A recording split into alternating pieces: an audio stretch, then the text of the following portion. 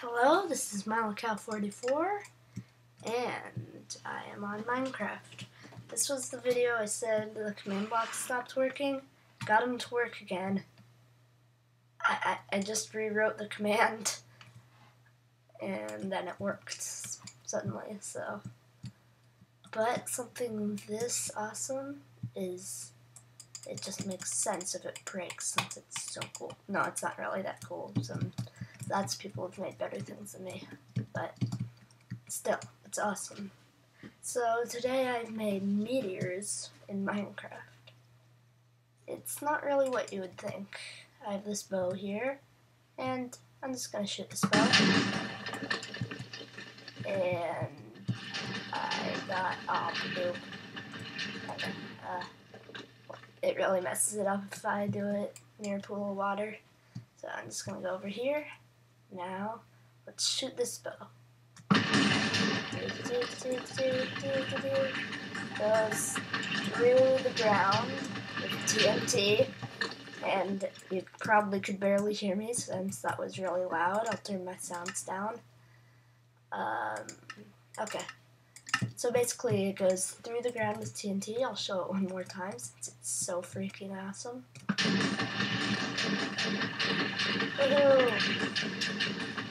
So it just digs into the ground and places lava at the bottom like a meteor does, of course. And I guess that's all. I'm going to shoot this cow. It really messes it up if you hear a mob like it too, but normally the TNT blast kills the mob before you can. And of course it does it again.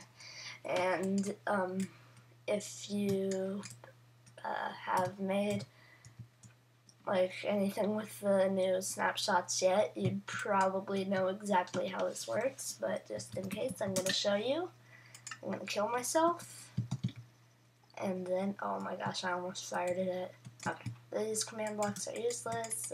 This is my test world, so I have a lot of stuff I mess around with. So it only uses 3 command blocks. One is execute, which is a new command in the snapshots. If you can see up there, it's 14W19A. Then execute, which basically performs a command from whatever you're executing's point of view. So it executes from any arrow's point of view, 2 blocks above that arrow, and that's important because originally I had it at the same height as the arrow, and the TNT blast fired the arrow upwards, so the arrow just went up. So that ~2 is important right there. And it summons prime TNT. So it'll summon prime TNT 2 blocks above the arrow continuously. And then if it does that, after a certain amount of time, it will execute the arrows again. This is time exactly where the arrow was. Then fill around the arrow with lava. So that creates the lava at the bottom. And then it just kills the arrow after it does that. And the order right there matters, because if you did kill then lava, then the lava wouldn't work. So, fire! So, where did that go? What? Oh, it went over here. For some reason it... Oh. Where's the lava?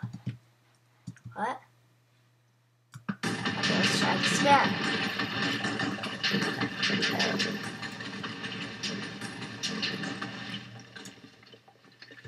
Okay. I think the command blocks are broken again. I'm gonna go check. Okay, I'm back. I just rewrote the command and it worked. So now I will show it in action. Actually, I'm gonna turn the sounds down even more. And then, oh, that fired. Okay, and I'm gonna explain the commands as they're happening now. I know I'm sort of over-explaining this, but whatever. Okay, so then, right now it's summoning the prime TNT 2 blocks above the arrow, and I'm trying to catch up to the arrow.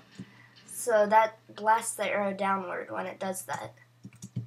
So then when it does that successfully, after a certain amount of delay, I'm trying to get it so there's not water there. Okay, so 2 blocks above the arrow, it's summoning Prime TNT, which explodes. Okay, bad example again. Okay, so it's summoning Prime TNT, which explodes 2 blocks above the arrow, and then that shoots the arrow downwards when it does that. So when it does that, it makes the arrow go further down, so then the Prime TNT keeps breaking the blocks around it. So then it eventually gets down here after that certain amount of delay, and then it fills the area with lava, and whoa. And I found this giant cave system with grass in it, and probably a lot of other attempts at this. Okay, I'm gonna kill myself, so I go back here, and I think that's about it. So, this is Malachi44, stopping the recording. So many horses, or baby donkeys, whatever you want to call them.